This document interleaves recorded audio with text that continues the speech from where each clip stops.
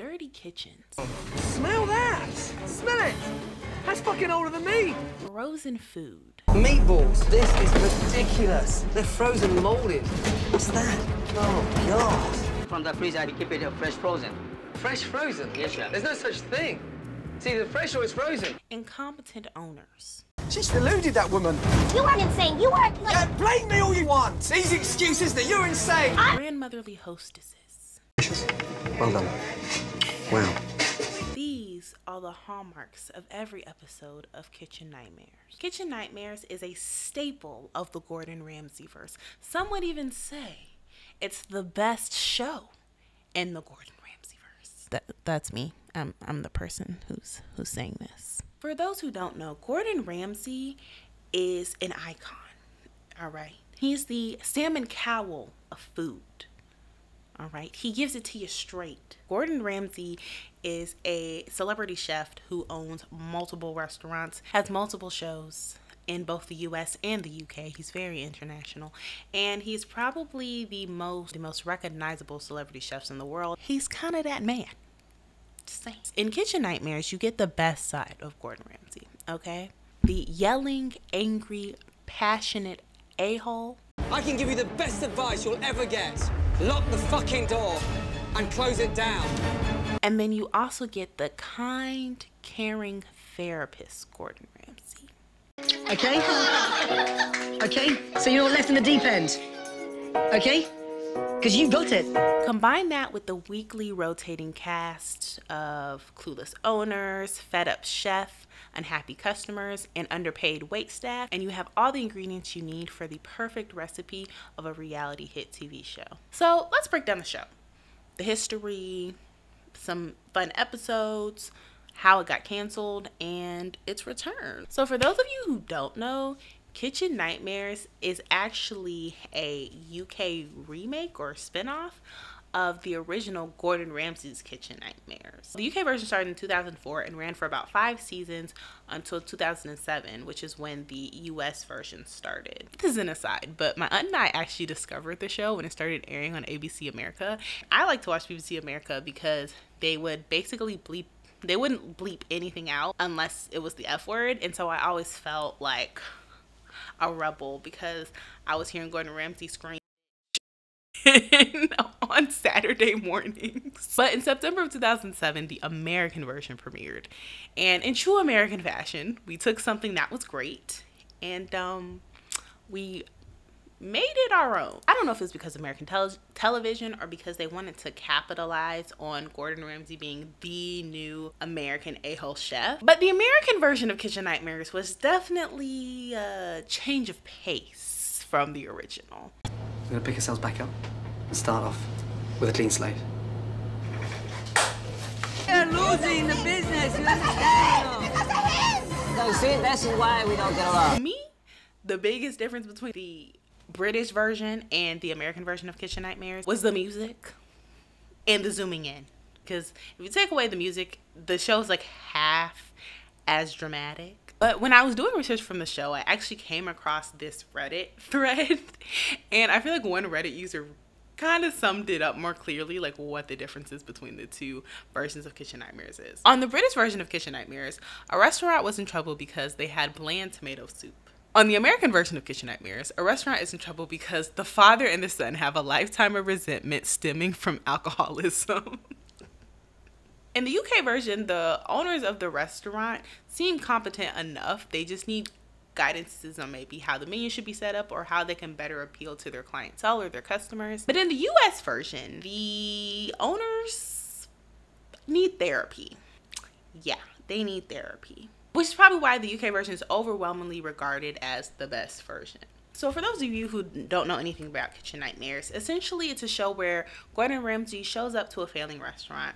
He tries the food, he talks to the staff, he talks to the customers. He tries to understand the challenges that the restaurant is facing and why they can't obtain a customer base. He then revamps the menu, he renovates the dining room, hosts some free therapy sessions so the owners can figure out what's wrong with themselves. Just like that, the restaurant is ready to reopen and obtain new customers and rake in all that moolah. For the most part, every week is a different restaurant, except if you're like super dramatic, then they'll like split it into two. It's very a formulaic Gordon Ramsay comes in and saves the day kind of show. My favorite episodes of Gordon Ramsay includes Cafe Hun, which the episode was crazy because this lady basically trademarked the term Hun in Baltimore. Now for comparison's sake, that's like me going to New York and then trademarking the term dead ass. Like, that's not a good look. And it was really funny because my family's from Maryland, and so I remember when she trademarked Hun, and my grandma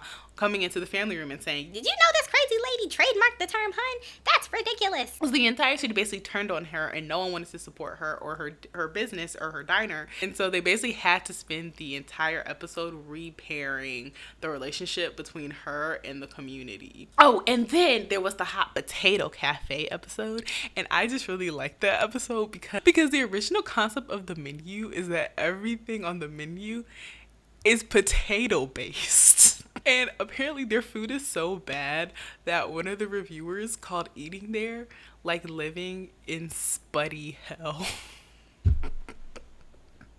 You can't make shit up. Like, it's so good. He wants all three of you to taste the that you serve people. Oh, and I can't forget my dude Joe Nagy from Mill Street Bistro, okay? When we talk about the epitome of delusion and stubbornness, this fight alone, my God. No, then wake up! You wake up, idiot! And then there's the myth, the legend, the GOAT of Kitchen Nightmare episodes, Amy's Baking Company. The craziness of Amy's Baking Company could literally be its own video. Let me tell you just how crazy this episode is, okay? So in addition to the owner fighting a customer, the chef firing the waitress because she asked her a question with a little attitude, selling sweet and sour ravioli. It has to be one of the most confused ravioli dishes I've ever seen and tasted in my entire life. This episode is actually the most famous for being the one and only episode of Kitchen Nightmares where Gordon Ramsay actually walks out and refuses to help the owners. The owners were so crazy that he knew regardless of what he did, he'd never be able to help them. After fighting with them for like 20 minutes, he just like walks out and he says, I can't do it, I'm done. The right thing for me is to get out of here. Good luck. And the episode was so crazy that it went like semi-viral, and they even have like a whole follow-up episode that aired the following season. Like, it was crazy. Think that you can come in here and say these things? Are you kidding me? This is ridiculous. Another episode that I feel like will forever live in my subconscious is the Oceana episode. So Oceana, it was a restaurant in New Orleans. It was probably the dirtiest like restaurant that I remember when I think of Kitchen Nightmares. Now, one of the cornerstones of Kitchen Nightmares is when Gordon Ramsay goes into these restaurants' kitchens and they go into like their walk-in freezer and their walk-in refrigerator, and he basically tries to figure out like how clean or how dirty they are. So he'll start finding like all these old foods. Sometimes he'll find like mouse and rat droppings. He'll find spoiled food that he has literally eaten either that day or the day before. It's just super disgusting, super shocking, and it always ends with Gordon Ramsay basically yelling and cussing everyone out because he's just so disgusted by what he finds. Outside, look at the mess of this place! It's fucking ridiculous! And I've always wondered, like, if you know you're gonna be on a TV show, why do you let your kitchens get so disgusting? Like, why don't you clean it up before Gordon Ramsay gets there? And the thing about this particular episode, Oceana, was that it was particularly disgusting. There was like dead rats everywhere, rotten food, and it was just really, really bad. And I told myself, I was like, this can't be real, right? Like, people can't be this incompetent. And apparently it's not real. Actually, Oceana, they filed a lawsuit against Gordon Ramsay and his production company in 2011. According to Oceana's legal counsel, the restaurant filed its first lawsuit against Ramsay's and the show's producers in 2011 to prevent the episode from airing. The owners had not realized how Oceana would be depicted while the episode was being shot and felt misrepresented in the way the episode was edited. Nonetheless, the show aired and a settlement was reached in which the production company agreed to only use footage from the episode in future instances if they paid Oceana. and included the latest information on the eatery's current conditions. Well, fast forward to 2018, and the production company actually posted the horrid kitchen scene again with like no information on how the restaurant is doing currently. Oceana ended up suing them again because that was technically against the original 2011 settlement. I get why they sued, because if I watched that scene, even with them being a reformed kitchen, I would still go out of my way to not eat there. It's kind of crazy that like the production company would put them on blast like that or show their restaurant in that light, considering it's one of the few Kitchen Nightmare restaurants that are actually still open. Now, do you remember all those episodes I mentioned before? Cafe Hunt, Mill Street Bistro? Well, they're all closed. Despite their best efforts, Kitchen Nightmares does not actually have the best record when it comes to helping these kitchens stay open. According to Reality TV Update, out of the 77 restaurants that were featured on the show, only 12 are still open. That's 15% of restaurants. 15. That's as bad as the couples on The Bachelor staying together. And that's actually part of the reason why Kitchen Nightmares didn't return for the 7th season. Fox is actually not the ones who canceled the show. Though Kitchen Nightmares did decline in viewership as any older TV show does after a certain number of seasons, it actually maintained a pretty healthy viewership. It was a surprise when it was announced that the TV show wouldn't be coming back for another season, because Gordon Ramsay himself actually canceled the show. According to an interview with Entertainment Weekly, he explained that he decided to cancel the show because he was just fed up. After filming a UK special and getting into it with the owner, he basically decided, I'm over this shit. And I found this interview on YouTube where he discusses how eating all of that horrible rotten food actually really messed up his digestion system and had a really bad effect on his stomach and overall health. At the success of the show, I think the combination of the restaurant owners not really taking Gordon Ramsay's advice and going back to their old trifling ways after he leaves, and the addition of his health issues, you can see why Gordon Ramsay was over it. But when Fox learned that Gordon Ramsay wanted to quit, they said, hold on, player. Okay. They were not having it. They actually called him up and they were like, my guy, listen, all right, you're the reason why we can afford to have 5 Bugattis in the garage instead of 2 Bugattis, like the peasants, all right? You're the reason why we're rich. All right, so you can't just be going off and canceling your shows all willy-nilly. So they basically decided to shelve the show for a few years, give Ramsay a break. He can go off and do some more of the projects. And the idea was after a few years, he could come back, revamp the show, start again. And that's how we got Gordon Ramsay 24 Hours to Hell and Back, baby. Now, Gordon Ramsay 24 Hours to Hell and Back is basically Kitchen Nightmares, but instead of Gordon Ramsay spending a week at the restaurant, he spends 24 hours. And yes, it is just as chaotic and crazy as it sounds. It's like Kitchen Nightmares on like 5 Red Bulls and 3 kegs of beer.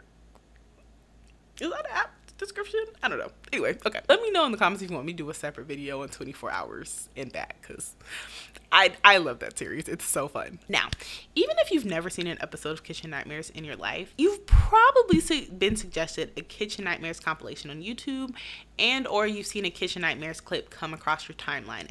Now, since its decade hiatus, Kitchen Nightmares has definitely found a second life on the internet. Its YouTube channel boasts over 6 million subscribers. Got to a point where like they'll even upload full episodes of Kitchen Nightmares to YouTube, because like, and millions of people will watch it because it's like, it's just that good. I don't know who exactly is on the Kitchen Nightmares YouTube team, but the fact that they've been able to continuously repurpose the footage of a 10-year-old show and the videos get tens and millions of views is a talent. It's not only a talent, but it also just shows how entertaining and fun the show is. And this has not only kept the show relevant to mainstream audiences, but it's also introduced the show to younger audiences who otherwise may not have even known that the show existed, who otherwise may not have ever discovered the beauty that is Kitchen Nightmares. And I think the second life that Kitchen Nightmares has found on the internet is part of the reason why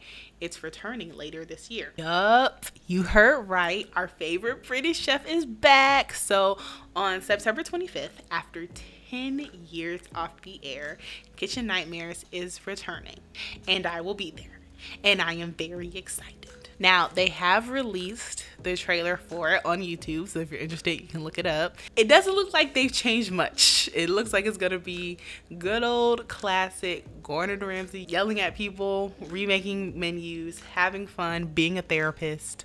Like, I'm excited. I will be right here watching it with my Gordon Ramsay made dinner. Wait, is this fresh? It's frozen. Aw, bloody.